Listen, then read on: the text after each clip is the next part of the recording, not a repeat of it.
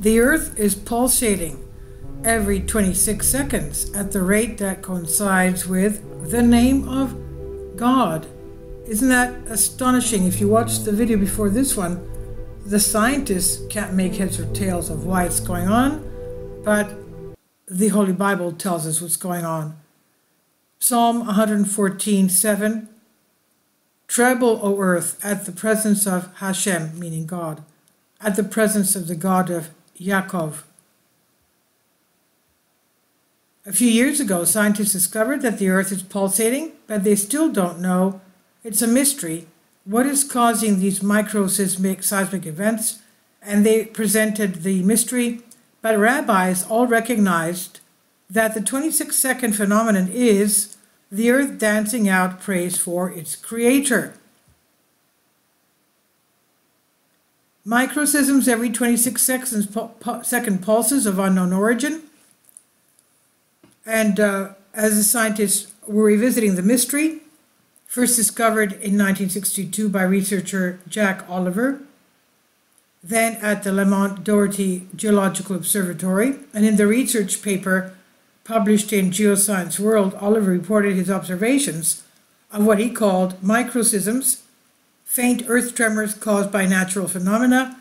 The microseisms lasted for about 26-27 seconds and a duration of about 8 hours.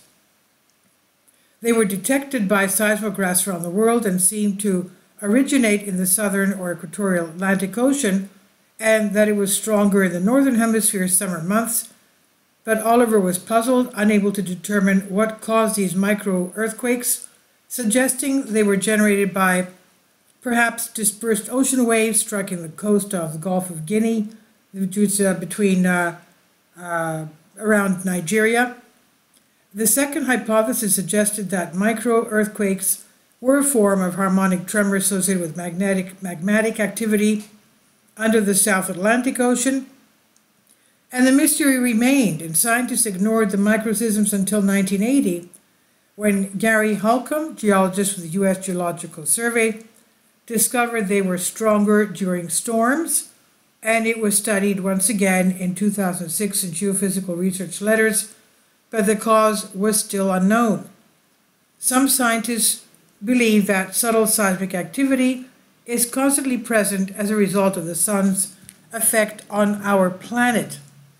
And in 2013, then graduate student Garrett Euler narrowed down the source of the pulse even more to a part of the Gulf of Guinea called the Bight of Bonny, leading him to conjure the conjecture the source was indeed the result of oceanic waves hitting the coastline, if you could believe that. But in the same year, a team led by Yingji Xia from the Institute of Geodesy Geophysics in Wuhan, China, thinks that the source of the pulses was a volcano on the island of Sao Tome in the Bight of Bonny. And there's more questions that come out of this than answers. Both theories leave many questions and no answers. So there's no dearth of volcanoes or beaches in the world. So why are the microseisms limited to that just one site? Why the intervals? And why 26 seconds? In the glacier-paced world, of geology, these are not urgent questions. There are certain things that we concentrate on in seismology. Doug Waynes from Washington University, St. Louis, told Discover magazine, we want to determine structure beneath the continents, things like that. This is just a bit outside of what we would typically study. Now, they still don't understand why this is going on. It remains a secret. 26, the name of God. Yahweh. Despite scientists being perplexed by the phenomenon, Bible scholars hold the answer to at least one of the questions. The 26-second duration of the microseismic pulse is explained by the gematria, the Hebrew numerology of God's name, spelled out in the Hebrew letters Yod, He, Vav, He equals 26. Can you believe that? The three answers: faith, faith, and more faith.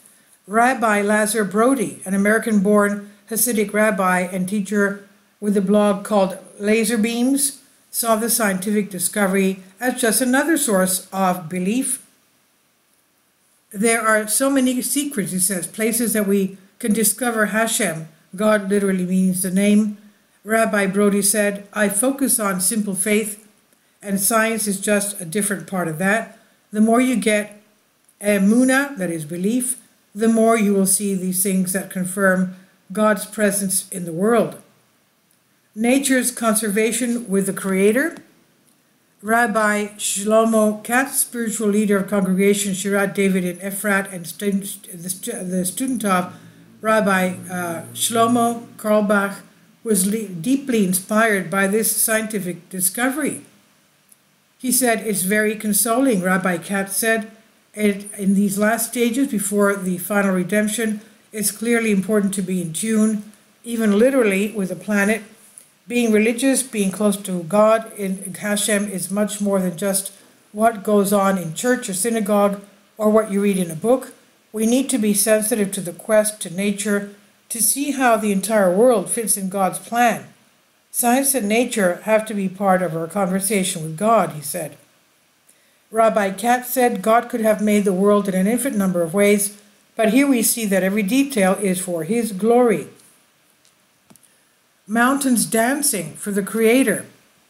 Rabbi Shaul Judelman, former director of Ecology Beit Midrash, a religious study group focused on the environment as it is treated in classical Jewish sources, cited a biblical source for what he called the earth dancing for Hashem. What alarmed you, O sea, that you fled? Yarden, that you ran backward, mountains, that you skipped like rams, hills like sheep. Tremble, O earth, at the presence of Hashem, at the presence of the God of Jacob. Psalms 114, 5-7.